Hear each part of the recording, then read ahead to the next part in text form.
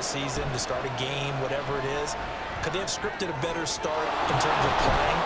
Offensive player of the week in the NFC, and his team won their season opener. Absolutely perfect start to the year, but all 38 now. Here's 2nd and 3.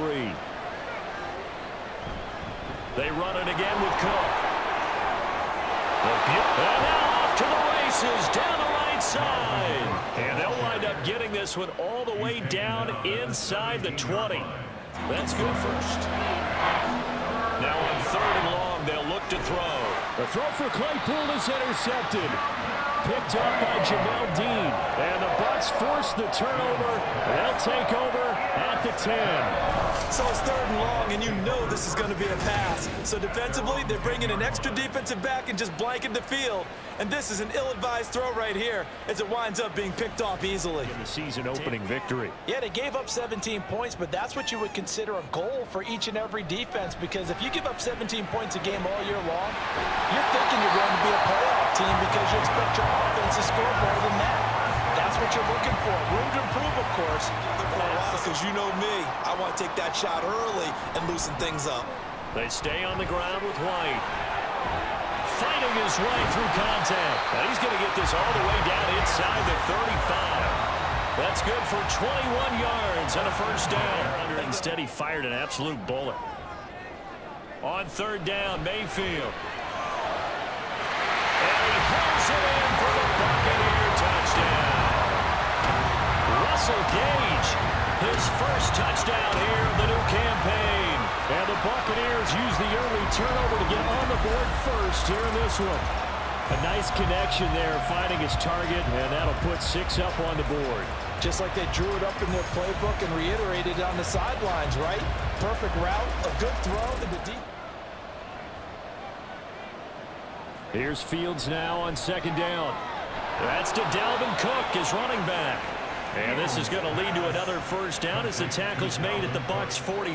Coming up, and certainly not an easy one on 3rd and long.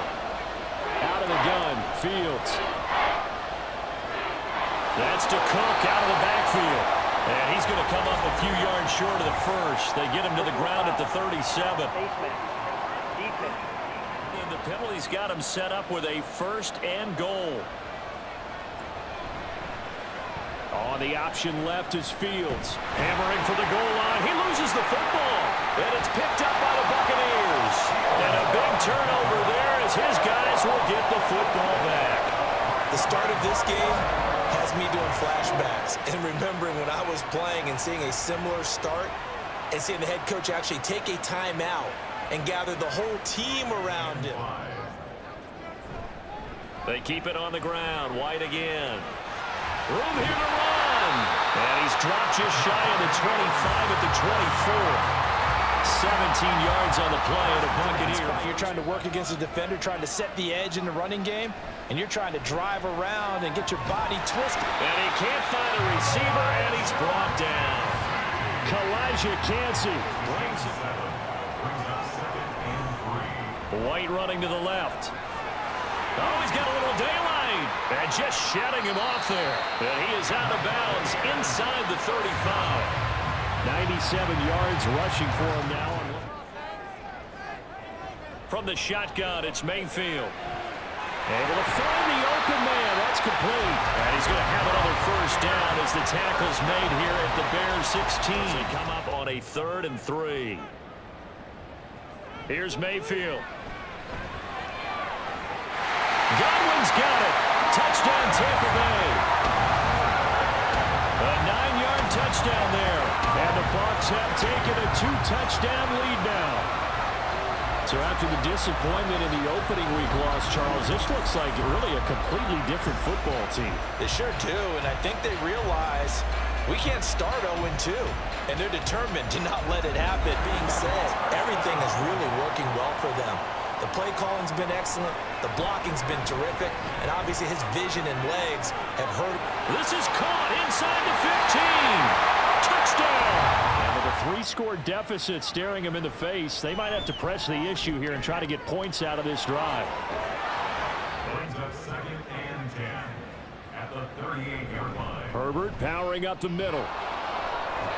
And that one opened up for him well as he'll take this down to the 26-yard line. A gain there of 12 yards and a first down for the Bears. Off play action, Fields. And this is going to be intercepted. Picked off by Jamel Dean.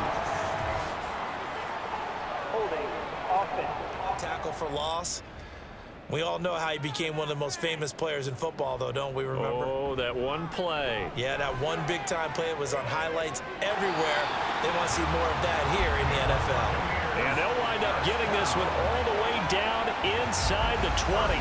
And a big 32-yard play on third. Everything's been going right here in this one. This offense, they've been in complete control from the outset. And here's another big play. These kind They work with the lead as they've got it 1st and 10. And able to get him down, but he does reach the 5. They're a little too close for comfort. And you're always looking for a play to get you going, right? You're looking for someone to make one. Godwin's got it. Touchdown, Tampa Bay.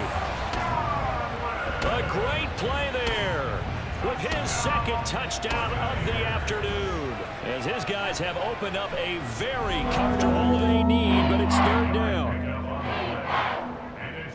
Back to throw, Fields.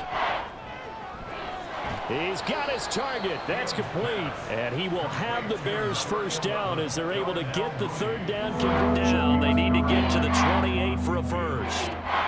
From the gun, here's Fields.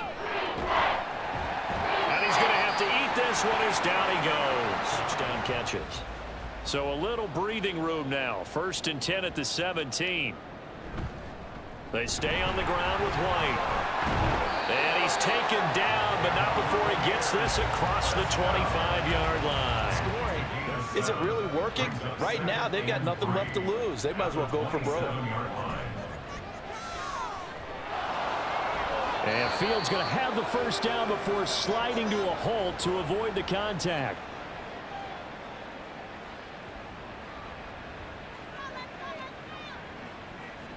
Back to throw. Open man is Kmet, the tight end. And able to get this one across the from the gun on 3rd down, Fields.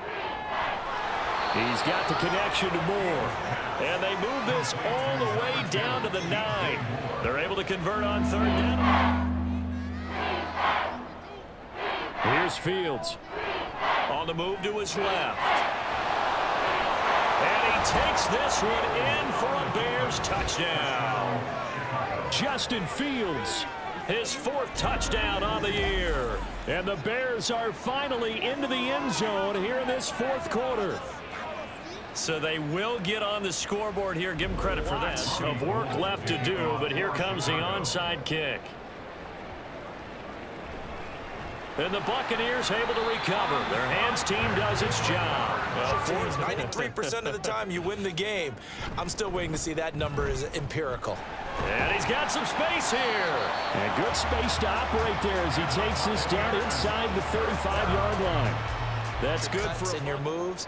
You're just doing them. And I think that's what we're seeing tonight. He's about to run them into submission, hasn't he? And in for the Buccaneers touchdown. Chris Godwin. A 2-yard touchdown grab. And the Buccaneers up the lead to 4 scores now here in this 4th quarter. Things are rocking easy here in the 4th quarter. They've got to feel pretty good about this one. Actually, they've got to feel excellent. Tough loss in the opener. No way they wanted to go 0-2. I don't want to read too much into it, but psychologically, is there something much bigger?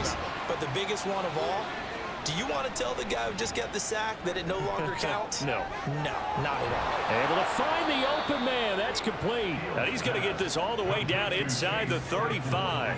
That was no 3rd and 2. That was 3rd and 16, but they get the conversion anyway. At this stage, there's nothing left to do but to keep firing. And if you're a play caller, you may go off your sheet and use some things maybe. On 2nd down, here's Fields. And this will be caught by Mooney. And this is going to lead to another 1st down as the tackle's made at the Bucs' 15-yard line. And now following the completion, we're going to get a stop. And throwing again is Fields.